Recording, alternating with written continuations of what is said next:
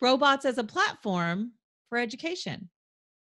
I'm Tonya Hall, and joining me is Paul Berberian, CEO at Sphero. Welcome, Paul. Thanks, Tonya. So, what does Sphero do? So Sphero makes these really cool robots, these fun programmable robots, and we help kids learn how to code, but not only how to code, how to apply that code to real world situations. So you've heard about STEM and STEAM education.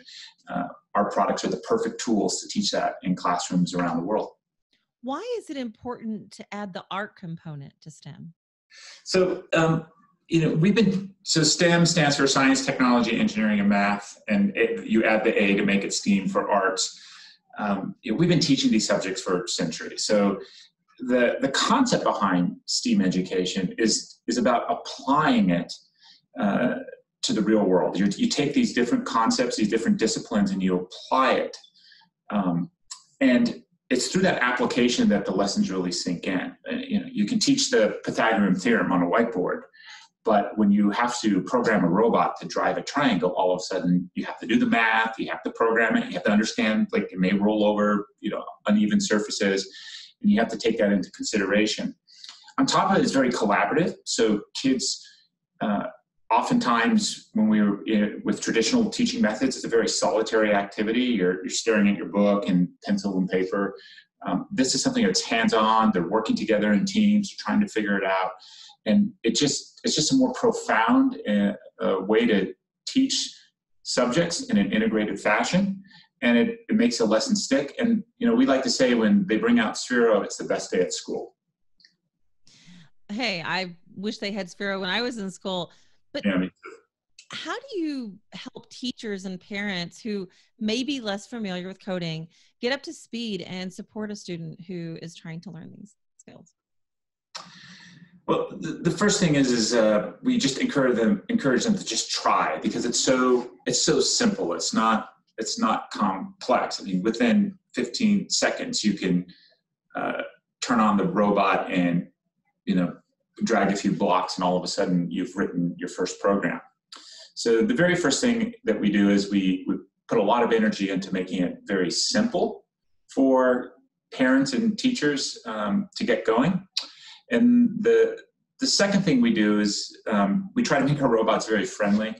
They're not necessarily scary. We want them to be simple and elegant, so they don't think they're dealing with some sort of expensive or fragile technology. We make our robots very robust. They go through some pretty rigorous tests to make sure that you're not going to break it. So we try to make it simple, we try to make it safe, we try to make it easy, and most importantly, we make it fun. Tell us about some of the robots that are sitting on that table there right in front of you. How are they used in learning, and including your most recent Kickstarter? So what you see here is 5 different robots. This one is a character that we did in 2015 with Walt Disney Company, Star Wars. But they all work with the same programming language, which is either JavaScript for the more advanced kids or Scratch for the beginners. And what's really interesting is if you write a program for this little guy, Mini, which is a $50 ping pong ball sized robot, whatever code you write for that will work on this thing, which is obviously a tank-based robot that can carry a couple of kilograms of payload and also a Raspberry Pi. But the same code works across everything. But I'll happy to describe them all. So this is a character from BB-8 in the movie. This is our premium product that's sold into schools now. This one is essentially a robot ball that has an LED matrix and a bunch of sensors so the robots can talk to each other. This little guy is Ollie. This thing's a total hoot. It goes 14 miles an hour, virtually indestructible. Kind of need a big wide open space for him. And Rover, which is our latest one that will be coming out this fall. It's really a robot platform that kids can build on top of it. And you don't have to be a kid, you can be an old person like me. But it drives incredibly well, incredibly precise. so that if you have a cool idea, like you want to use computer vision, you're not fighting the locomotion. You get to build on top of it with whatever things you want, Raspberry Pi, Arduino, Microbit, or you can just drive it straight out of the box. What age groups are ideal for using robots and programming tools as learning platforms? Well, we see kids as young as kindergarten age using it. Obviously, they're not doing sophisticated loops or conditional statements or things of that nature. They're typically interfacing with the robots through color and drawing on a screen. So they'll draw something on the screen, and the robot will trace it out. And so they're seeing that cause and effect, and they have that agency over that physical device. And so it starts at a very young age, and then we think it moves all the way up, to adults who are just want to create and make and do something fun. Obviously, as you go up the line here, the level of sophistication increases, and the capabilities of the robot increases as well.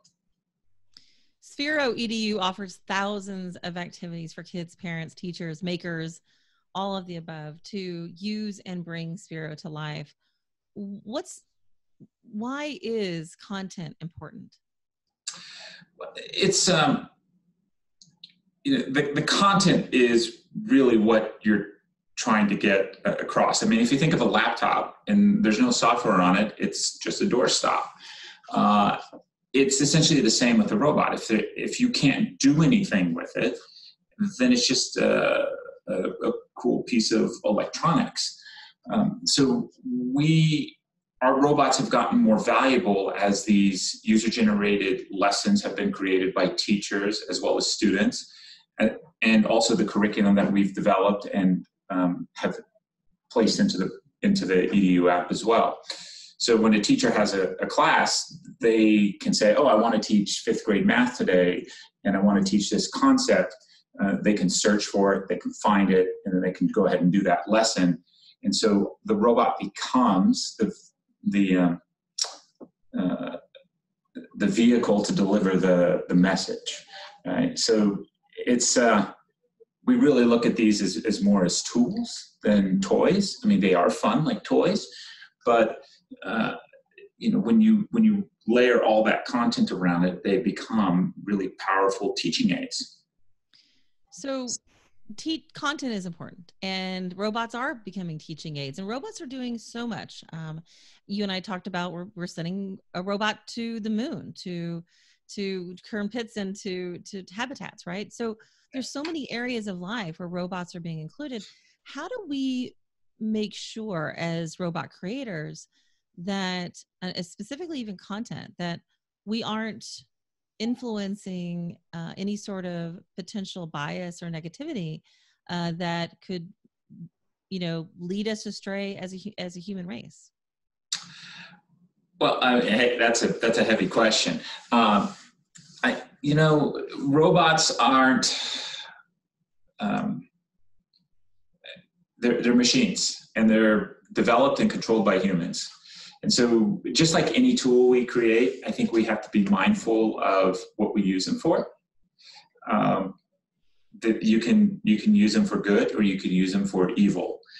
A lot of the military drones could be considered weapons of evil if they're full autonomous and have the authority to, cause harm without human intervention.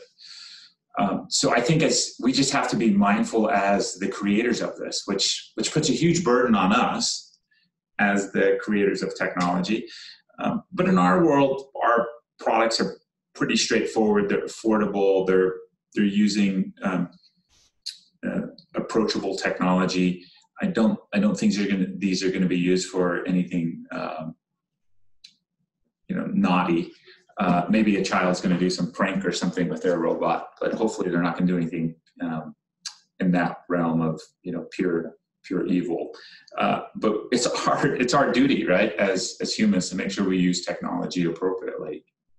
Well, I personally support using robots for a little bit of mischief.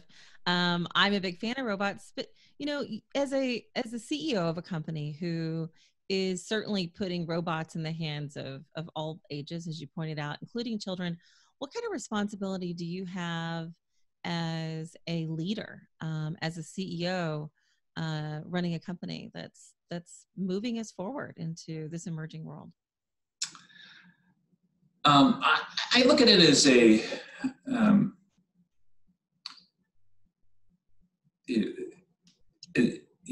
that we have to be true to our mission, right? And so our mission is to inspire the creators of tomorrow. Obviously, that's a nod to kids, but anyone could be a creator tomorrow. And it really ties into this word inspiration, right? We don't look ourselves as the end solution, the ultimate robot. We look at ourselves as a pathway to explore technology. And we look at ourselves as a way to get kids excited about not just becoming consumers of technology, but creators and manipulators of it. Like it's not a black box. They can see how it works and they have agency over it. And not only that, they are comfortable so that they can come up with ideas that are way more sophisticated than this when they go out into the world and start building their own companies and robots and great ideas.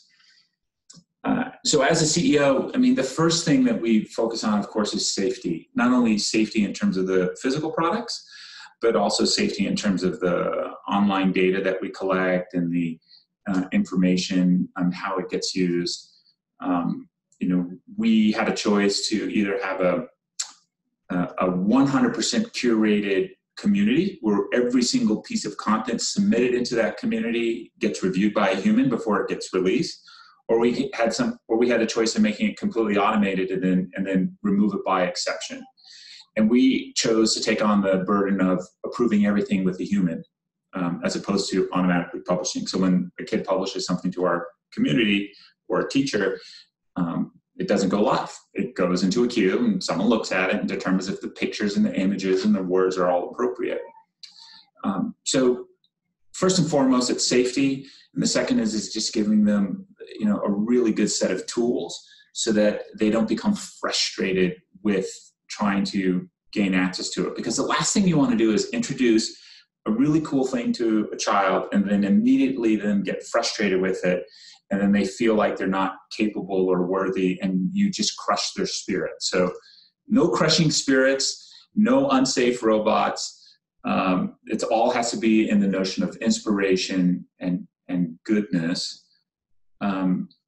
It's a delicate balance in the sense of if you make it too safe, then it becomes too restrictive or you get rid of a lot of the fun, right? So, how fast should we make this robot go before it becomes unsafe? There were a lot of discussions. Is 14 miles an hour too fast for a robot to be running in a house? And we came up to the answer of no, it's not unsafe because it's lightweight, right? So there's a lot of fun debates that happen in the early design phases, but ultimately it's all centered around this core philosophy. And we always want to go above and beyond whatever the government regulations say. So there's a lot of little details that we've gone to some pretty high extremes where perhaps other companies would have said, "Nah, it's worth the risk," and we go, "Nah, it's not really worth the risk. Let's make it work."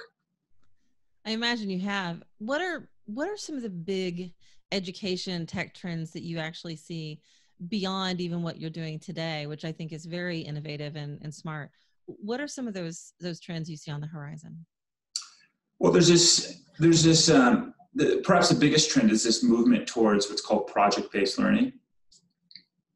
Project-based learning is really focused on accomplishing some general task. Like we have this mission we want to accomplish, and it has a problem statement. Like, hey, our goal is to simulate navigating on the moon. We had a big space challenge because it's the 50th anniversary of the Apollo moon landing, and the project is let's replicate the path that the astronauts followed while walking on the moon. And so that had several phases in which they had to work on it, and it required them to bring in different disciplines. So this is the primary concept of STEAM-based learning. But it wasn't set like, lesson 1, lesson 2, lesson 3 that had a straight, pedagogy on how you want to progress someone from it. It's more of let the child, let the learner figure out how to solve these different things in a very collaborative fashion. And I think you're going to see more of that, because in the real world, we don't get step 1, step 2, step 3 unless you buy furniture from IKEA, and you always want to skip a step. What you get is, let's all get in a room and figure this problem out, and how are we going to figure it out? And that's what you're going to see, is you're going to see how the real world works, and being brought into the classroom more often, where it's not just English or it's not just math class. It's, we're going to solve this problem. And in the process of doing that, you're going to learn all these wonderful concepts that are going to advance your knowledge. So when you get to taking that test, there's deep understanding of the concepts, not just you figured out how to get an A. That's the biggest trend I see. Paul Berberian, CEO at Sphero. Great advice and exciting stuff happening in education. If somebody wants to find out more about the work you're doing, or maybe they want to want to get their own new robot that you had on Kickstarter, how do they do that? They can go to sphero.com, SPHERO.com. Sounds good. And if you guys want to find me and more of my interviews, you can do that right here, or go to TonyaHall.net. Thanks for watching.